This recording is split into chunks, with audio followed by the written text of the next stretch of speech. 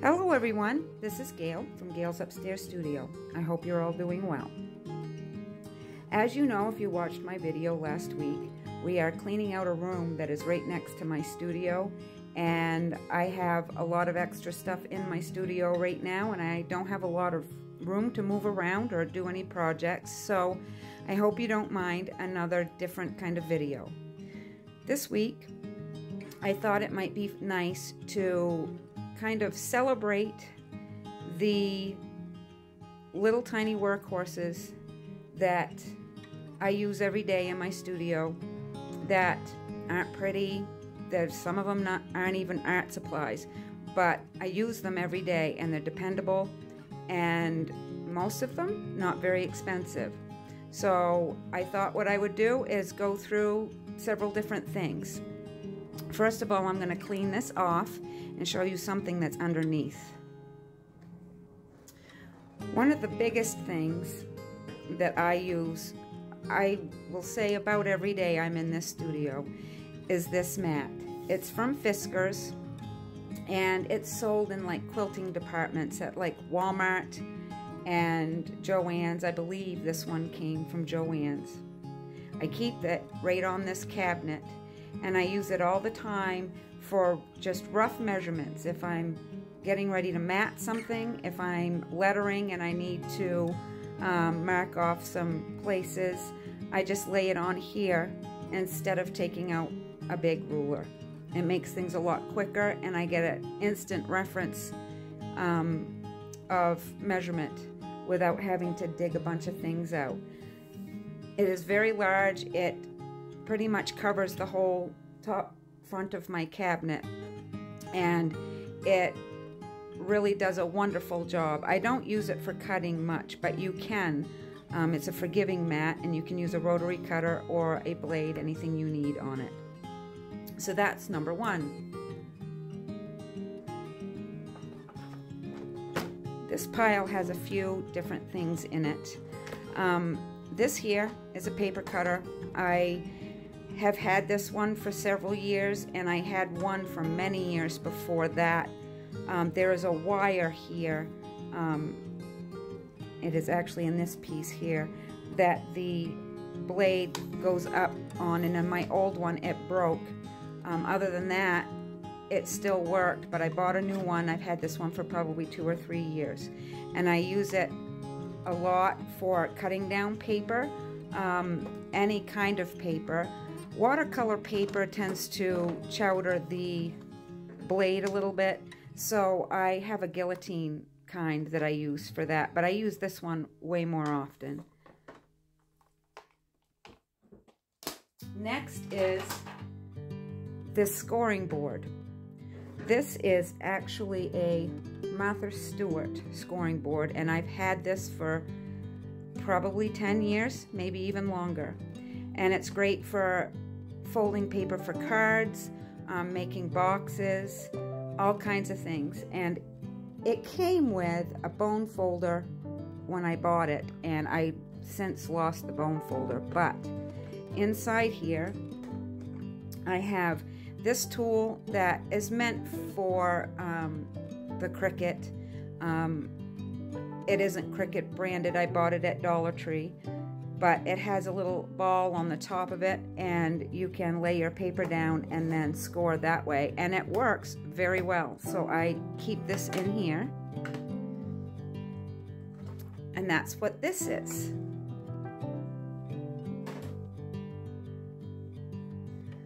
Next is tape. I have several different kinds of tape here.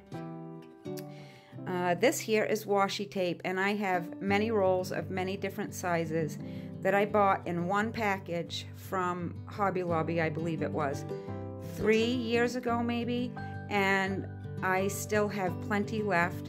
I don't really care what patterns or anything like that it has on it, because I don't use it for decoration. I use it to tape down watercolor paper, or any paper actually that I'm working on, so it doesn't buckle.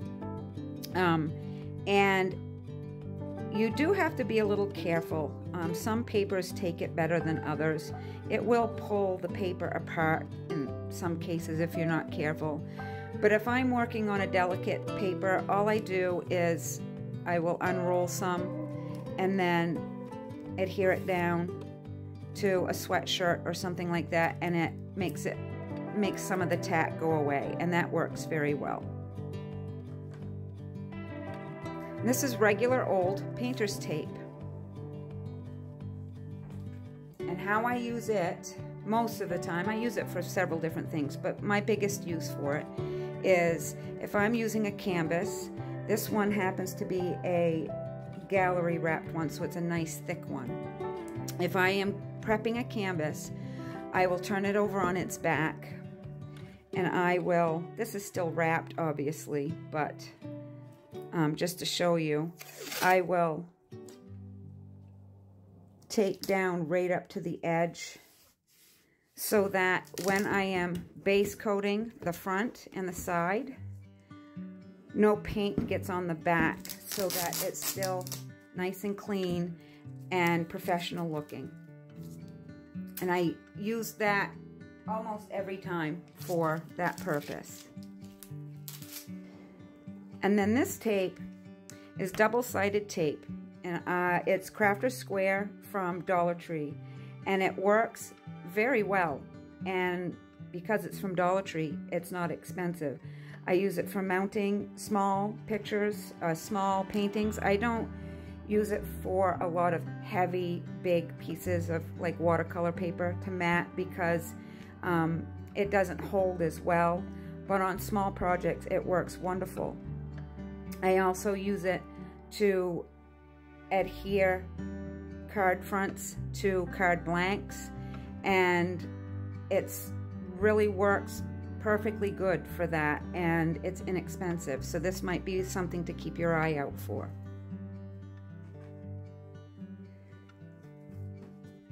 This isn't tape, and it doesn't look like much of anything actually. However, it is a very handy thing.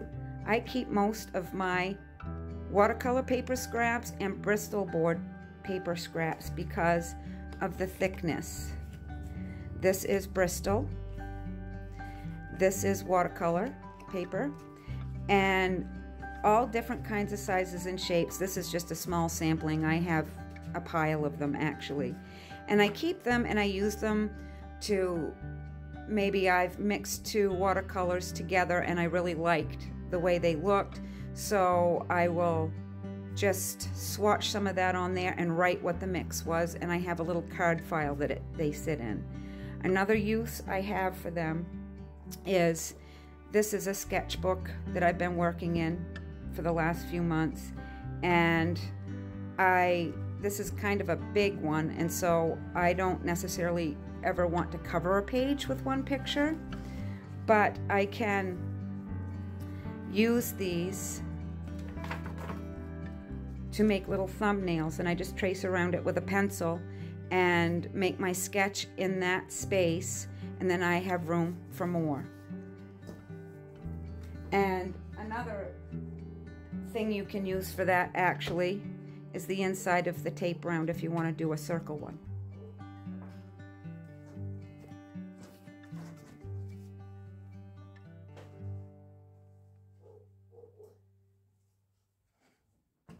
This next tray of goodies sits right on my workbench, and the tray itself, I have two of those, and one holds all of my Da Vinci watercolor tubes for now, and this one holds just a bunch of different little things.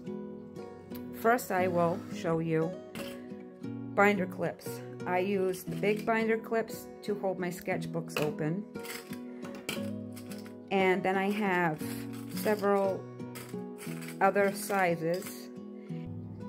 This size I use to adhere the packaging that I wrap my watercolors in to hang on a nail or a command hook on displays at craft fairs.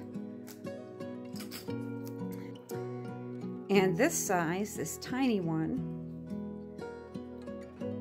I use to clip on these small Liquitex bottles so that I can put them on a pegboard so I don't have to rifle around in a basket for them or anything. So they're very useful, and those are only just a few uses for them.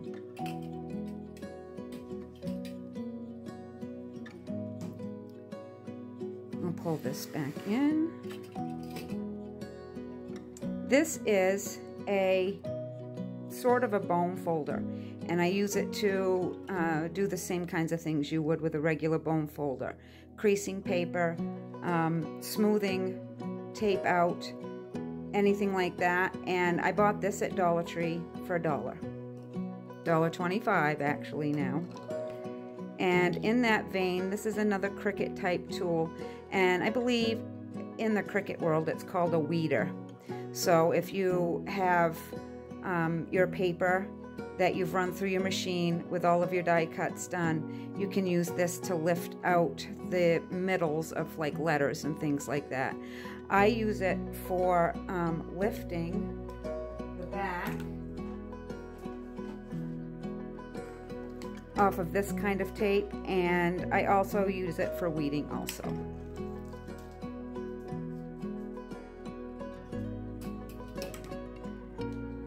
This next one is a Pentel 7.7 millimeter mechanical pencil. Very inexpensive, bought at Walmart, I think. I have two, and each one comes with the refills. When I say inexpensive, I think it's like under $6 maybe. I really like the size of the lead. I like the weight of the pen. It's not really, the pencil, it's not really weighty at all. I have one that I keep in my pencil case and one that I keep in the studio. I use it for writing in my journal, for drawing. I love drawing measured lines with it, because if you, for instance, need to, you're doing a building and you need to do very thin lines, and you don't want thick ones because you want to be able to watercolor and have it not show. This is wonderful, and it hugs right up really well, and it isn't fancy, it isn't anything that, you know, it isn't fancy at all, but it does the job very well. It also has an eraser. I don't use the eraser in this very much. It is good for getting into tiny places. But for an eraser, I like to use this. It's my Faber-Castell eraser. I've had it for like 2 or 3 years. I've used it all the time, and I still have a lot left to go. I keep it in my pencil case, and it works wonderfully, and it folds right inside of itself and doesn't take much room up at all. Another writing instrument I use all the time is this, is this Pigma Micron 03. I use it to do line and wash and watercolor. I use it to sketch with, and I use it for writing also. I have several of these. One stays in my pencil case, and I have a couple in the studio.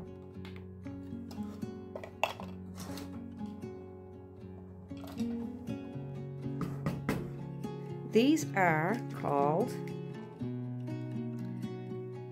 Pentel brush sign pens, and there is another title for them, another kind of branding for them too. I just have to find the right one.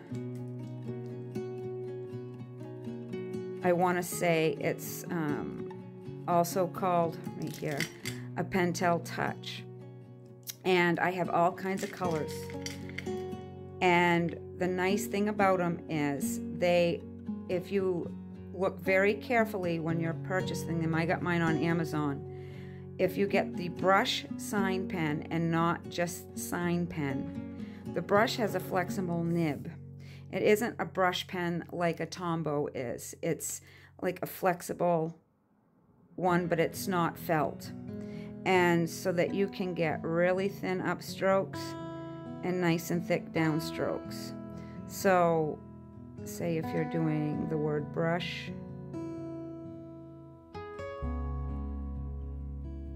like so.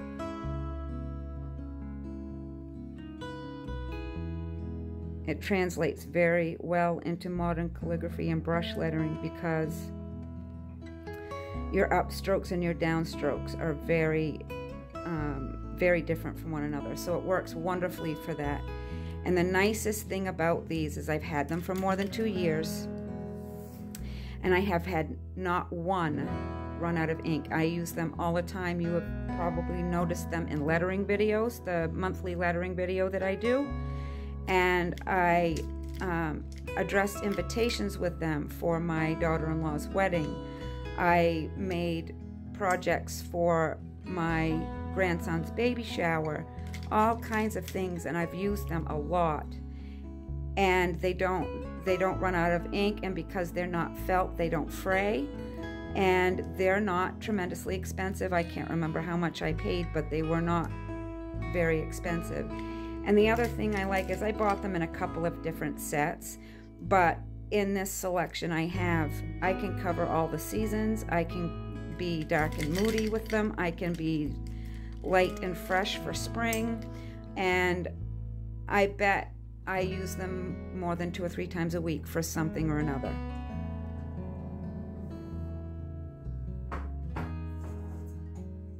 These next 2 things are probably the least exciting things in the whole bunch, but are very, very useful. I'm going to open this box, show you this first. This is from Crafter's Square, which is a brand from Dollar Tree, and what they are tear-off palette sheets. I don't know if it's going to show up on camera. Yes, you can see right there. They are coated. They have a shine to them. And I use them to pour out my acrylic paints when I am doing a painting or working on glass or anything like that. And that paint I use is nice and thick so that it doesn't run off. It stays in a nice little pile. And when I'm done, I can just fold it in on itself, tear it off, and put it in the trash. So it works very well. And in order to elongate the life of the paint that is on here, because I use it for acrylics, you can't reconstitute acrylic. So once it's dry, it's dry. So what I do is, first of all, when you're using acrylics, it's important not to put too much on your palette. It's better to reload constantly than it is to be done with your project and have a big pile of acrylic left on your pad. But I will, if I'm working on a project and I have to step away, all I do is I take the palette. This box I bought at Michael's quite a long time ago. I think it's for scrapbook paper. And I just lay this in here and I close it. And it's not airtight, but it keeps the majority of the air from getting in. And so I've actually gotten tired one night, late at night, and left this in here and came back first thing in the morning. And it wasn't exactly the same as it was when I left it, but I still had enough paint left to finish my project that hadn't dried yet. I will generally use it if I know I'm only going to be away from my project for a couple of hours, but it has lasted longer than that for me before. And I do have quite a few other things that I could touch upon, but I think that is enough for today. I hope you enjoyed the video, and I'll see you next time.